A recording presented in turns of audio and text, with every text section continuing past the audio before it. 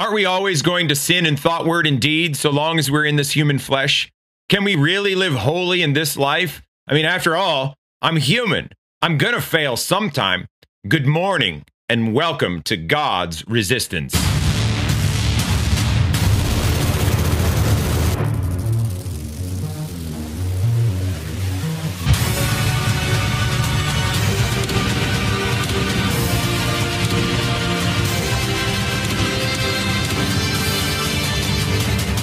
Thank you for tuning into God's Resistance, where we resist sin, self, the devil, and the world. You can hear us every Sunday at 9 a.m. on WITK 1550 AM and 94.7 FM. We are local. We're in the Wyoming Valley, the Wilkes-Barre area. And as I've said so many times, and every time, we are looking to start small groups. We want to talk about spiritual matters and look at the Bible together. Why? Because we want objective truth. We want to know what the truth is. And we are trying to be disciples ourselves, but we also want to make disciples as Jesus told us to. So you can find us on Facebook and Twitter at God's Resistance. That is GODSRESISTANCE. Make sure to like and follow us for video content, teaching, and preaching. You can find us on YouTube as well. Be sure to subscribe and turn on the bell to be notified of any new videos. Please also look for the God's Resistance podcast on your favorite podcast platform. If you'd like to have a Bible study, or you want to pray with somebody or talk to somebody, then please contact us at gods.resistance@gmail.com or give us a call at 570-362-7782. Now let's listen in on today's briefing. Last time I was talking about after one is sanctified holy, they've had their heart purified by faith.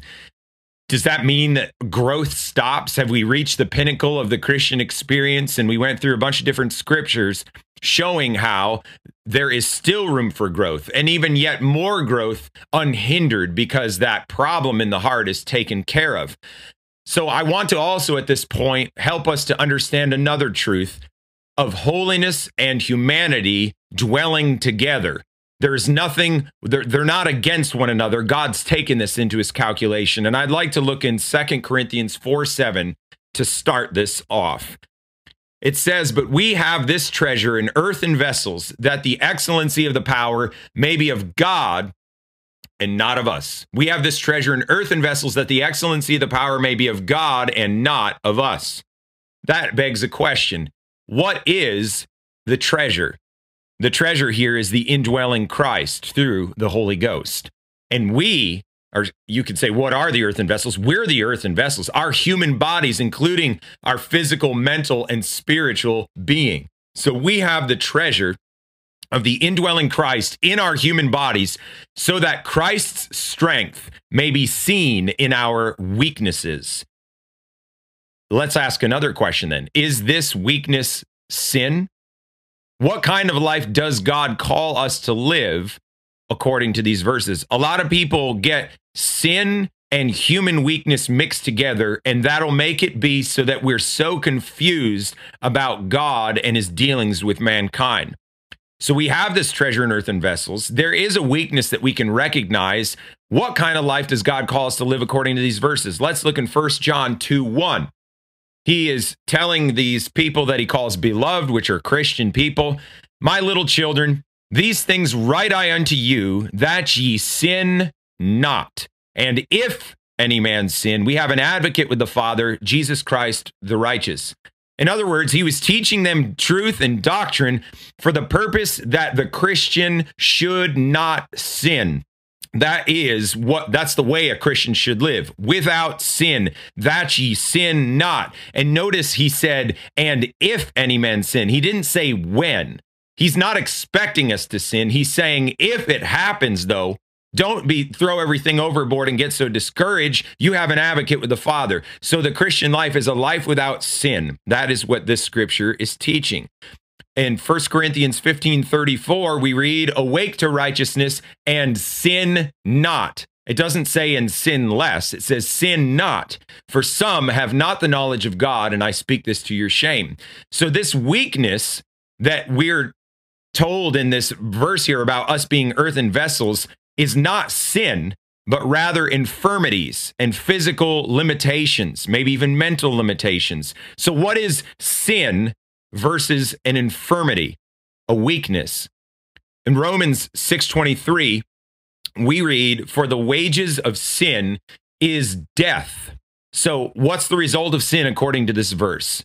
Death, right? So is sin a moral issue? Yes, it is. Sin is a moral issue then, which leads to eternal death. Here's another place in the same book of Romans, but in the 8th chapter, in the 26th verse, we read, "Likewise, the Spirit of God, the Spirit also helpeth our infirmities." So what is an infirmity? An infirmity is a physical, mental, or spiritual issue that does not have a moral quality. It is a weakness somehow in us, in our disposition, that does not have that right or wrong necessarily attached to it, so far as I've transgressed against God and my motive has been to sin against him. That's not there. It's an involuntary weakness that we have. But what does the Spirit do with our infirmities according to this verse?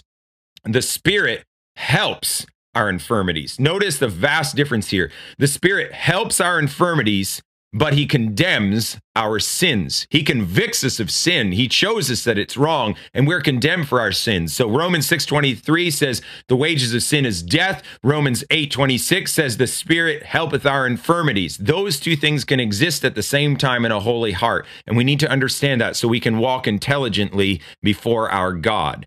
So is there inconsistency then between humanity and holiness? Can humans be holy while they're living in this human flesh? Human nature is not like Adam and Eve before the fall. Even somebody who's been saved, even somebody who's been sanctified, holy, and filled with the Holy Ghost, they're not like Adam and Eve were before the fall, nor are they like angels with absolute perfection. But there is a Christian perfection that they can have.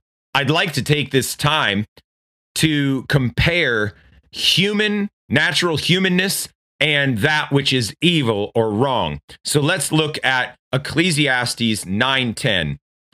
"Whatsoever thy hand findeth to do, do it with thy might. For there is no work, nor device, nor knowledge, nor wisdom in the grave whither thou goest." I want to talk for a moment about pride. Here we find a sense of pride in this verse. And what I mean by that is a sense of self-worth, a sense of doing good work and knowing that you do good work. He tells us, whatever our hand finds to do it with all our might. Put our whole passion into it. Put our whole strength into it. Do a good job. Don't do a sloppy job, is what we're told. Compare that, however, to Naaman. Naaman was a man who was leprous, and he was told to go to the prophet of God in Israel. And Naaman had a pride that barred him from washing in the muddy Jordan, and Uzziah that was emboldened by his pride to burn incense on the altar, which only the right of the priest could do. So here we find two separate men. Naaman didn't, because of his pride, want to go down to this muddy river to wash, and his servant reasoned with him and said, "Hey, if it was some big mighty deed, wouldn't you go forth and do it?" And he said, "Yeah, I would do that." And he realized that out of the pride of his heart, he didn't want to do that simple feat. But when he humbled himself, look what happened. Naaman was healed. Then we look at Uzziah, and he was emboldened by his pride, thinking that he could do the job and go up to the altar and burn incense, but it was only the priests that were allowed to burn this incense. Let's look at another issue. Anger. Is anger consistent with a holy life? We read in Mark 3:5, Jesus looked round about on the Pharisees with anger because of the hardness of their hearts. Here we find a holy indignation against wrong and sin, but not carnal towards people themselves. So as a parent, you can have anger towards a child's disobedience, or you can have anger towards injustice witnessed. You can have that anger, and it doesn't have to be that anger which God condemns. It can actually be a good, right, and holy anger. It could also be mixed with a carnal and a wrong anger, but it is possible to have an anger there that is righteous in the sight of God. However, compare that kind of an anger with what we see in Balaam towards his donkey. He's riding along on his donkey, and his donkey bows down a couple times, crushes his foot against the wall because the donkey sees the angel of the Lord in front of him. And Balaam gets so mad, he wants to kill the donkey, just cut its head off and slay it. He gets so angry towards the donkey. Or what about Saul towards David? When David starts to get elevated in the eyes of the people, Saul gets jealous. And then what happens with Saul's jealousy? Well, Saul, getting jealous, is then has an anger in his heart that is wrong towards God. And David and Jonathan are such close friends, and his son then says, Jonathan says, David, you're the king. God chose you. And his father was so angry toward him, he wanted to throw a javelin at him and to kill him. Well, we find a difference between a righteous indignation and an unrighteous indignation right here. What about jealousy? Paul was jealous with a godly jealousy over the Corinthians. We read that in 2 Corinthians 11:2. For I am jealous over you with godly jealousy. For I have espoused you to one husband, that I may present you as a chaste virgin to Christ. So he had a holy guard over those that he loved. And you and I, we need to have a holy guard over the people we love. If you're a husband, you need to have a holy guard over your wife. You don't want her being around with other men. There is a reasonable jealousy that we should have to guard and protect our wife, to guard and protect our children, our family. It's the same with a pastor, to guard and protect those people whom he's pastoring. He has a holy jealousy over them, and God expects us to have that. However, compare that with that right jealousy with a carnal jealousy. Let's look at Haman's jealousy against Mordecai. He was moved to hatred because Mordecai would not bow down to Haman. He made a giant gallows to hang Mordecai on because he was jealous. He was jealous that Mordecai was starting to, that he wouldn't bow down to him. And then he starts to get the accolades of the king, and things don't go so well. And then he ends up getting hung on the gallows himself. What about Ahab's jealousy over Naboth's field? He cries like a little baby when he can't get the field. And he tells his wife, and then his wife does a heinous crime and kills Naboth and says, there, the field's yours now. What a terrible thing. There you see two different kinds of jealousy. One that is right and one that's not right. Desires in and of themselves. Let's think about the sexual desire. Within marriage, that sexual desire is good, right, and holy. And that sexual desire in and of itself isn't even evil. It's what we do with it. We're told in 1 Corinthians 7:5 that we're, as a husband and a wife, you're not to defraud one another. In other words, God encourages that intimate relation between a husband and a wife. However, compare that with David's lust for Bathsheba. When David was on the rooftop and he looked down and saw Bathsheba bathing herself, he lusted after her, and then that led him to call for her and commit adultery with that lady. He sinned against God there. That sexual desire was fulfilled in an evil manner there in David. What about the desire for food? We're told in 1 Timothy 6:17 that God has given us all good things to enjoy. We're also told in Colossians 2:21 through 23, touch not, taste not, and that doesn't do anything to get rid of the evil inside of our heart. Getting rid of it, just trying to harm ourselves. Oh, I'm just going to eat, food that's terrible because I want to punish myself because my human flesh is evil. He said, no. We're to enjoy the good things of God that he gives to us. However, and then let's think about that in Acts 2:46. We read that they, the apostles, continuing daily with one accord in the temple and breaking bread from house to house, did eat their meat with gladness and singleness of heart. So here we find they were eating food, and they had it with gladness and singleness of heart and fellowship one with another. Compare that to the warning that we find in Proverbs 23:21. For the drunkard and the glutton shall come to poverty, and drowsiness shall clothe a man with rags. So the desire for food can be overindulged to the point where it becomes sin. Corinthians, we find Paul rebuking them. They had a desire for food around the communion table, and they started scoffing all of this while they're having their love feast, and they left the poor with no food. And he said, if you're hungry, eat food at home, but when you come together, this is for the Lord's table. This is for communion together. Everyone should be able to partake. So we find that even that simple desire of food can be fulfilled in a manner that is at odds with God and is a sin in his sight. Think about the desire for appreciation. It's natural to want people to like you, but we should never allow that to make us compromise truth. Jesus, where we see a picture of him in Psalm 69:20, reproach hath broken mine heart, and I'm full of heaviness. And I looked for some to take pity, but there was none, and for comforters, but I found none. He looked for people to have pity. We see it's natural that he wanted to be appreciated. He wanted to be loved. He wanted to have people surrounding him that would support him and help him, but he didn't find any people. Notice, though, that he didn't turn his back on the cross because he didn't have companionship. He went the lonely road in spite of it. What about love of self? People sometimes say, well, you shouldn't love yourself because that's evil and a sin against God. Not so. Look at Mark 12:31. We're told to love our neighbors as ourselves. So there is a self-love that is right in the sight of God. We need to keep it in check because it can't go over and above what it's supposed to be. You know, we love ourselves when we have a fear of pain or danger. 2 Corinthians 7:5, we read, for when we were come into Macedonia, that's Paul and his companions, our flesh had no rest, but we were troubled on every side. Without were fightings, and within were fears. Here we find that he was going into a place where people were not so thrilled about the message that he was bringing, and he was surrounded with fears, or he had fears within, he had troubles without, and yet that fear protected him from certain times where he could have been destroyed before his time, and God uses that fear for self-preservation in us. We're to take care of our bodies. Paul told Timothy to drink a little wine for his often infirmities in 1 Timothy 5:23. So we are to love ourselves and to take care of ourselves in some way. But compare that to Judas, who loved himself more than Christ. He sold out Christ for 30 pieces of silver. Money was more important to him than the Savior. Also, I've said this already, but it can't be an abnormal, self-pampering love, an egocentric love, a narcissistic love.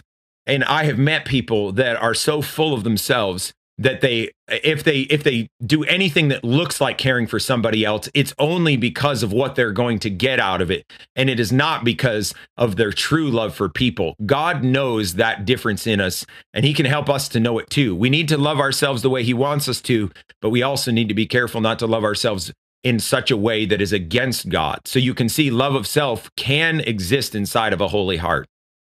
And also, when we are sanctified holy and God burns up the chaff of carnality with unquenchable fire, we still have a unique personality. It doesn't change us who we are as far as our disposition as a personality is concerned. Think about Peter.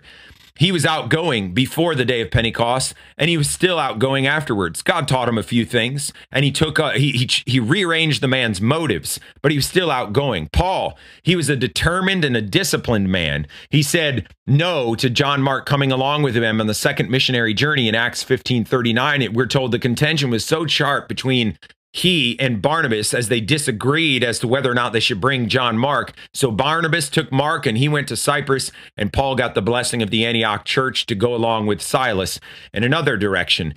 So we find that we still have a unique personality that doesn't get obliterated when he fills us with the Holy Ghost. Humanity and holiness can exist in the same breast. In case you've just tuned in, you are listening to God's Resistance, where we resist sin, self, the world, and the devil.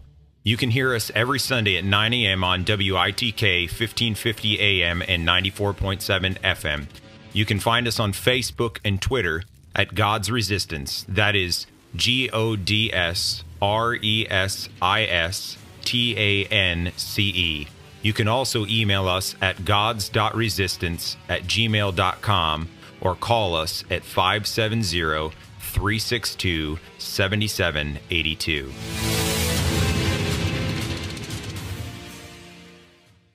A few more things to speak about when we try and think of holiness and humanity existing together, not being at odds with God. Sometimes we could look at someone else and the appearance to us looks like they have a carnal heart, but their motive or their heart may not be so.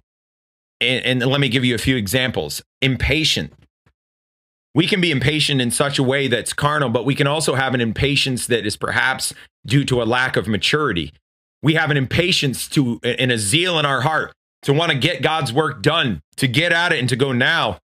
And maybe God has to help us to realize we need to slow down. He appreciates our love and our zeal, but he's got to teach us what to do. And so sometimes we have that impatience in us to get moving and to do God's work. But if that impatience turns to an anger towards God or towards somebody else, we've crossed the line and gone into a place we shouldn't. Sometimes we're just slow. We think we're more cautious. Oh, I've got to wait on God. I got to pray about this more. And maybe God has already helped us to see certain things, but he knows our unique personality. And sometimes he has to help us to get out of that slowness. Sometimes people are just nervous people. A noise happens. What was that? Or is everything okay? And they're just high strung in their personality. And so sometimes they speak real quick about certain situations, but it doesn't mean that they have malicious motives in their heart. They're just high-strung people. And we can have hangover habits from before, in our old life before, or even in our unsanctified state. We have the dregs of that old disease, though the disease itself is gone. The muddy water is gone, but the rut, that the muddy water was in, that's still there. Think about a hangover. I mean, some of you may not know what that is. I happen to know what that was before I was a Christian. But you're not drunk anymore, but the effects of the alcohol are still with you. Sheridan Baker, a good holiness man, he said it beautifully in this way. The purified believer will make discoveries of infirmities and defects, which he will be led to throw off and take on new excellencies, which he will discover in the Christ nature as the heritage of faith. He will not be long in discovering rudeness in his manners, which he will deplore and escape, roughness in his speech and tone of voice, which he will deprecate and abandon, and other dregs of the old disease, which will cling to him, though the disease itself has been removed, and from which he will escape by little and little, as beautifully symbolized by the conquest of Canaan. There is a radical distinction between the ugly marks which smallpox leaves on its victim and the disease itself. The person carrying these marks may be the healthiest person in all the neighborhood. So there is a radical difference between the infirmities and crudities which eliminated depravity leaves behind, and depravity itself. A person greatly marked by these crudities may be the soundest person spiritually in the church, notwithstanding these great defects and blemishes which injure his reputation but do not hurt his true character.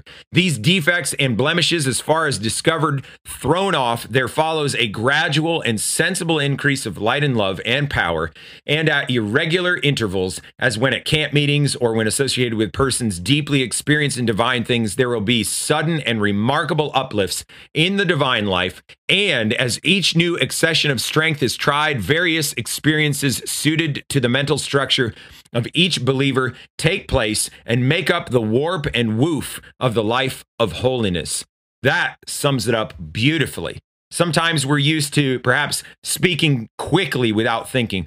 We're used to talking about ourselves, and God starts to help us to realize, and we don't have an ill motive where we're so inflated with self, but perhaps just out of habit we've done this, and God starts talking with us about that, and trying to put forth Christ more in front of us.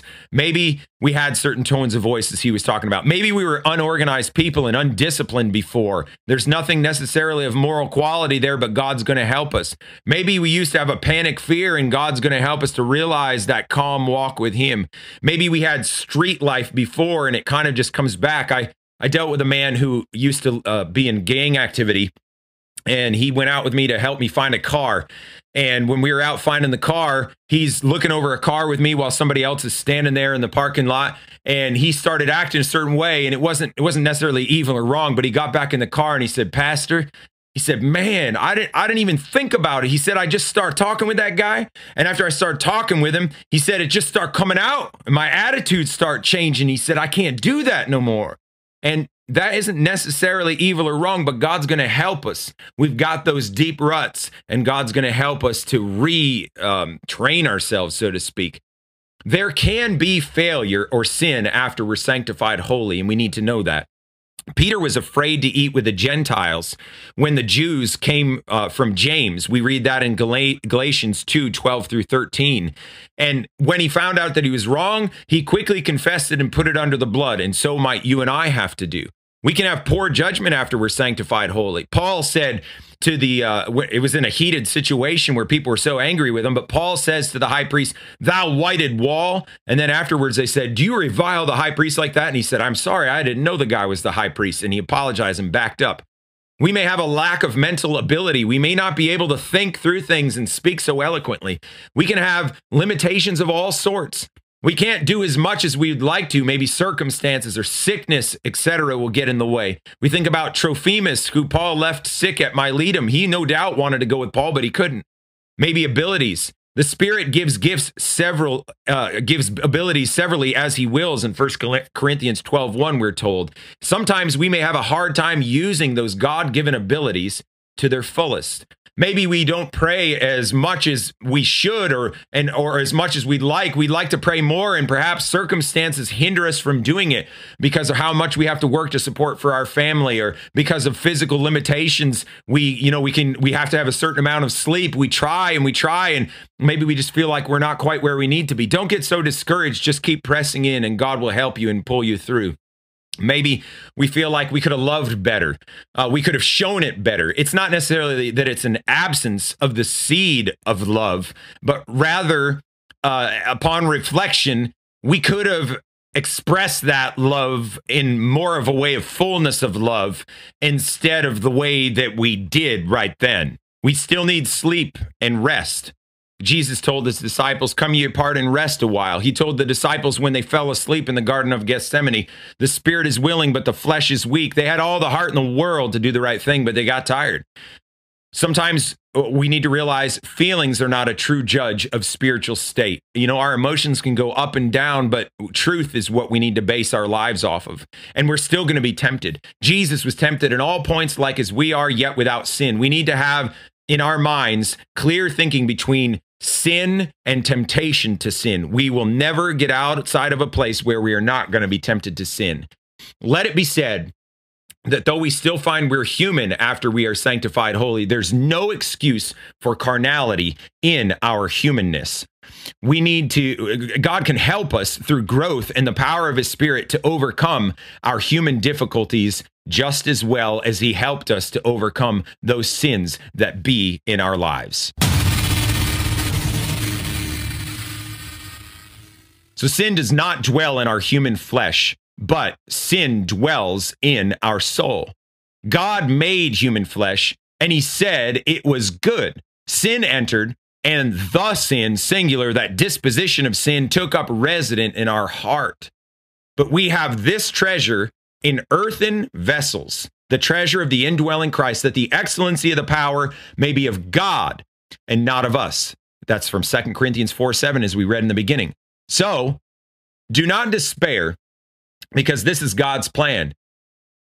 We are to be human and holy. There is no problems in the sight of God for us to be human and holy. Do not get humanity wrapped up with sin. People say, oh, I'm just human, and use it as an excuse. That couldn't be farther from the truth. Humanity is not at odds with a heart and life of holiness. There's nothing wrong with your humanity.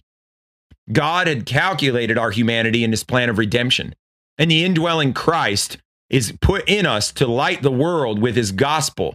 It's imperative for us to get baptized in the Holy Ghost, to get our heart cleansed, and to enter into the rest of God. But your earthen vessel is not a bar to his wonderful indwelling. His light, God's holy light, shines the best through the cracks of our humanity, because the excellency of the power then is of God and not of us. Please tune in next Sunday at 9 a.m. If you'd like a copy of this broadcast, please look for God's Resistance on your favorite podcasting platform. Look for us on Facebook and Twitter at God's Resistance. That is GODSRESISTANCE. Make sure to like and follow us for teaching, preaching, and video content.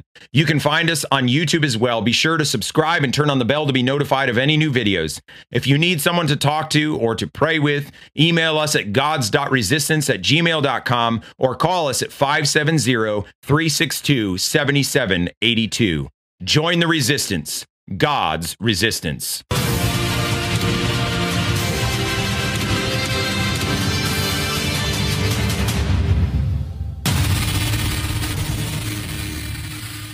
A special thank you to Spectacular Sound Productions for giving permission for the use of the song Heroes and Monsters, which was edited and used in part on this production. The permission was granted under Attribution Share Alike 4.0 International Creative Commons license. That license may be found at https://creativecommons.org/licenses/by-sa/4.0/legal code.